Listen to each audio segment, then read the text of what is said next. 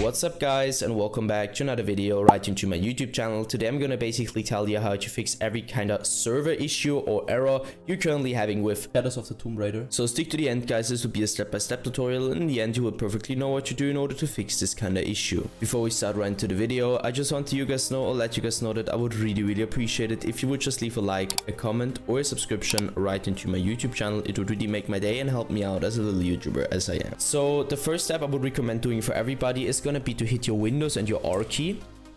So this tab will pop up and I want you to type in CMD as I already did and hit OK or enter, whatever. And now you're gonna type in what I'm gonna type in. So ipconfig /flush DNS and hit enter. Once it is successfully flushed, as you can see, you should be able to end this task again.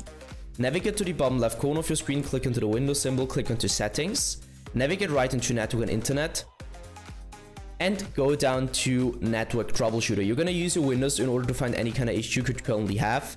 Afterwards, I want you to click into network and sharing center. Now I want you to navigate to the top right corner. On the blueprinted text where either says internet or ethernet, it just depends on which one you're currently using, but it doesn't really matter. Just click on the blueprinted text. The ethernet or internet status will pop up. I want you to click into properties. You can only do that by being an administrator.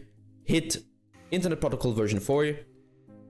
Enable use the following DNS server addresses, and now you need to Google them. So first of all, you just go to Google and Google your DNS server address for Google, so you prefer an alternate DNS server address and just type it in, or 4 times 8 at the top, so 8888, and 2 times 4 and 2 times 8 at the bottom, so 4488, and hit OK and apply.